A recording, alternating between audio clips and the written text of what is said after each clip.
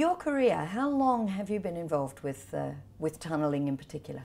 Well, I left university in 1956. I then spent 2 years flying in the RAF for national service. So I really started working for my living in 1958. 35 years or so I worked as a contractor. And then at the end of the Channel Tunnel project, I went out to run the Storebælt Tunnel in Denmark. And at that moment I became a consultant and an owner's man. You were on the Channel Tunnel? Yes, I went onto it in 1987 when tunnelling was just about to start, and I left in 92, which was 2 years before it was finally opened. When I left, all the tunnelling had been done.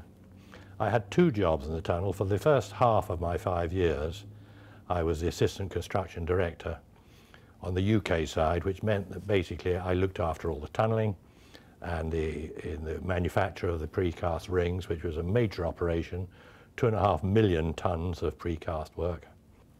And then in the second half, I became operations director. This was for the contractor Transmalta Link, TML as it became known.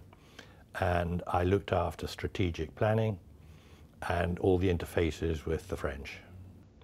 You know, the sheer logistics of that project were quite amazing. At peak, we employed 14,000 people in the project. We were spending money at the rate of £3 million a day. We had 1,200 staff in our office alone. So it was quite difficult to control. We did overspend. The project was fairly badly underpriced. My own opinion, and I think a lot would share the opinion, was that that was done for political purposes to get the project off the ground. There were 250 banks supplying us with the cash, 5 lead banks, and over the first 18 months of the project, we were never quite sure. The money was given in 3 tranches. We were never quite sure if we were going to get to the second tranche and the third tranche. We sighed a great sigh of relief when we knew we'd gone to the point of no return. One other point in the financing was the British government under Margaret Thatcher and the French government with Mitterrand as president, they refused to give any financial guarantees, and therefore we borrowed the money at an unbelievable 12% interest, which seems incredible in today's world. And once the job opened for traffic, of course, they couldn't generate enough money to actually pay the interest. So eventually, interest was swapped for equity. So nowadays, the banks own the project. For 2012, as a matter of interest, they turned over £1 billion on the project. They made a profit of 300 million. This is euros. And after they paid off interest, the profit came down to 34 million. Pretty pathetic, and against the turnover of £1 billion. It's often recognised that the Channel Tunnel was one of the first of the mega projects of the new era, as it were. Yeah. And its entire setup was really quite complicated and flawed, one might say. Yes, it was successful technically. You know, we did open at 1.5 years after schedule, but the tunnelling, from our tunnellers' point of view, it was fractionally ahead of the original schedule. That was pretty clever.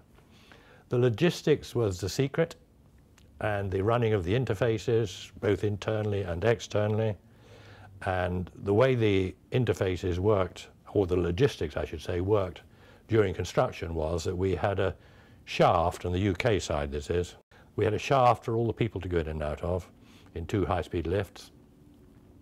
We had an adit that had been built in the 1973 effort, which brought out all the muck on conveyors, the spoil from all these 5 TBMs working at the same time. And we had a second adit, which was a very big, wide adit, which had a rack and pinion railway for taking all the materials in. So that separated the 3 elements: people, materials, and spoil. And therefore, the tunnelling went extremely well. In total, 4.5 million cubic metres of muck, 8 million tonnes, which was spread over a very large site which had been formed by constructing a 1 mile long seawall 300 metres out from the cliffs. It was interesting that it was promoted and started, and the approval was all spearheaded by the contractors. Oh, it was. The first attempt at digging the Channel Tunnel was 1880, with the Beaumont tunnelling machine worked by compressed air. The second attempt was 1972, and we were able to dig 200 metres of tunnel before the government at the time cancelled it. They didn't have enough money. But then from 1973 onwards, it was the contracting organisation that kept the whole thing alive and kept it in front of government. It carried on having plans and how it was going to be done and how it would be organised. And so when Margaret Thatcher started to get keen on it, there was a body in the construction industry who were able to tell her exactly how it could be done, and that they were ready to do it, and just go and talk to the French Prime Minister and help us get it started, and she did. Bully for her. And then what did you think of the whole creation of an owner? How did that go down at the time? I mean, what happened, we were all one at the time. It was the contracting organisation with the consultants that we had pulled in with us. When the banks got involved, it was 5 lead banks and 250 other banks who were creating the funding. They said, hang on a minute, contractors are basically dishonest people. Very naughty of them. And we don't want to deal with a contracting organisation. We want a proper owner to deal with. So the company which got together to do the job, they had to split their forces and give some of them to Eurotunnel, who became the owner, and to Transmanche Link, who became the contractor. So people, I wasn't there at the time, but people were sort of pushed in one direction or the other, not according to their own choice necessarily. But the awful thing is, like many divorces, there was some very great bitterness between these two sides, who had all been won originally, and the claims on that project were pretty strenuous. And then, of course, they brought in Bechtel, very tough man who did the negotiating on the owner's side. And they brought in Jack Lemley, who was an American as well. So you had Americans arguing with Americans on the claims. So that was rather an extraordinary turnout. It was a pity. It was about, after 2 years in the project, virtually everyone above me was pushed out. And there were about 3 layers above me. I just survived. And I think maybe this does happen on really mega projects. You can't get it right at the beginning. We were overspending at the time, not because we were being rash with money or anything. The bid had not had enough money in it. And somebody's head had to roll. So that's what happened to a lot of people. I mean, some of the people who came in were very good. And the job was eventually extremely successful. They celebrated the 20 years anniversary of the hole through, I think it was, in 2010. Was the link, the first link under the sea? Yes, it was a little link between the French tunnel boring machine and the British tunnel boring machine. French miners and British miners drew lots to who was going to do the last digging. And at the appointed hour, these two men dug through. There were 50 of us on the UK side, 50 on the French side. All the UK guys went rushing through, picked up the French cigars and the French champagne, and we had the celebration on the French side, because of course they had a different culture below ground. They could drink below ground, they could smoke below ground. If we did that in the UK, you were sacked instantly. It was a very different culture. I approve of that culture. I think it's safer. And then at the end of the Channel Tunnel project, I went out to run the Storebælt tunnel in Denmark. I went on after they'd had a terrible flood.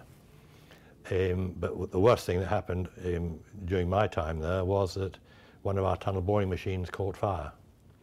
Complete disaster, never moved again. It was initiated first by a burst hydraulic hose, but the light came from cigarette butts. So I'm passionate about having no smoking in tunnels. As a contractor, of course, you're involved in all the nitty-gritty and the details and the equipment you're using and controlling your staff and your labour force and the union negotiations and things like that. Whereas an owner, you're stepping back a bit. And of course, I had to keep my mouth tight shut at times and not give too much advice, because if you give advice to a contractor, he expects you to pay for the results. You're a civil engineer, trained as a civil engineer. Trained as a civil engineer at Loughborough University. Did 4 years there, loved every minute of it. What was the first tunnelling project that you were on? It was 1958, it was a post office tunnel under the Barbican in London. Very interesting project. All the tunnels were dug by hand. Most of the tunnels were 7-foot diameter. They held 200 big cables in each tunnel, GPO, telephone cables. And then you spent some time on the Victoria Line? Yes, I was on the Victoria Line from 63 to 65. It was quite advanced. We still had hand shields, but we had better mechanized ways of bringing the muck out. The big advance was, at the beginning, there was quite a lot of cast iron segments being used, but there were a lot of experimental expanding concrete segments being used. And I think if you tried to pin it down, that was a time when the industry went very rapidly away from cast iron and onto concrete segments. Also, the client paid for 2 experimental tunnel boring machines. One was the Kinnaird Moody drum digger, and the other one was the McAlpine tunneler.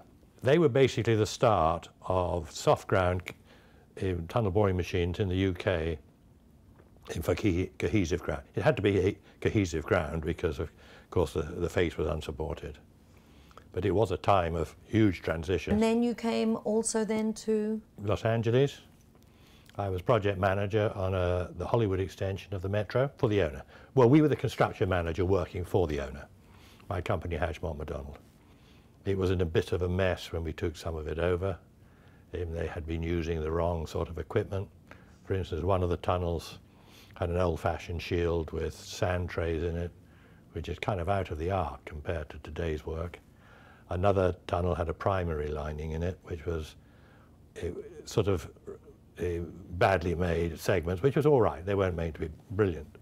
And then the key was wooden blocks, which were meant to be hardwood, and they used softwood. So when the pressure came on, the tunnel lining shrank, and you got dilation of the ground above it. In one case, a water main burst, and they had a few sinkholes in one of the best-known streets in America, which wasn't good news.